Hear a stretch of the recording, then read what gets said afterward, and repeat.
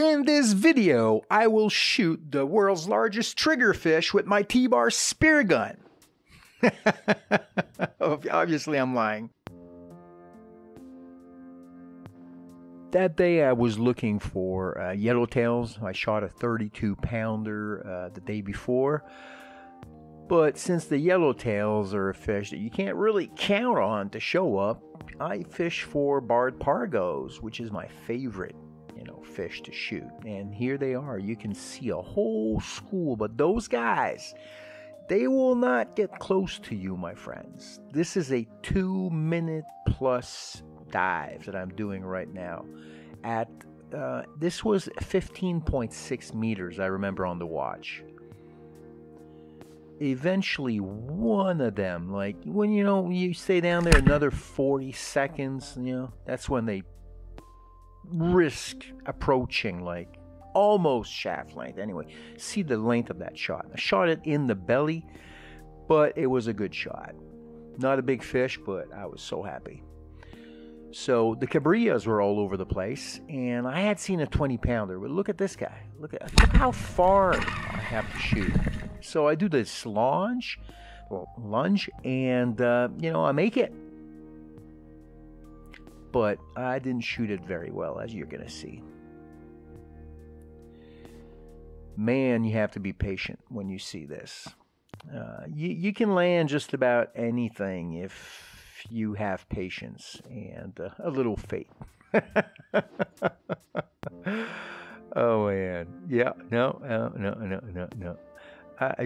It's their skill there. There's skill. Look at that. I got it. That's a nice cabrilla.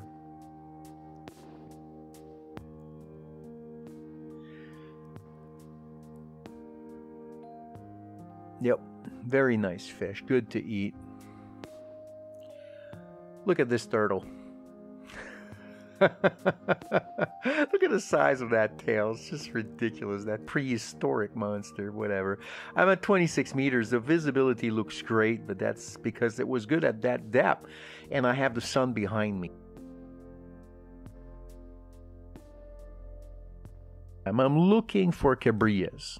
I'd seen a 20-pounder just before that. But then this triggerfish looks pretty big. And it's coming towards me until it's not. And I make the shot. I am certain that I did not make this shot. But guess what? Impaled it from the tail all the way to the head. Amazing shot, it turns out. I guess my reflexes were good that day.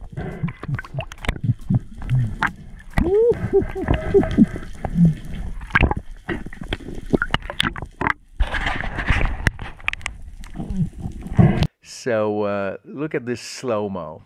You can see how the shaft this is reduced speed, twice. It's like half the speed. And you see the shaft going right in his ass. On the beach, this fish weighed 19 pounds, but when I got home after an hour and a half of transport and shaking around and the heat and everything, it measured, it weighed 18.5. Not that it matters much. There's just no way I'll go through the process of getting it recognized. Anyway, who cares? This was a really nice fish and my best trigger fish ever.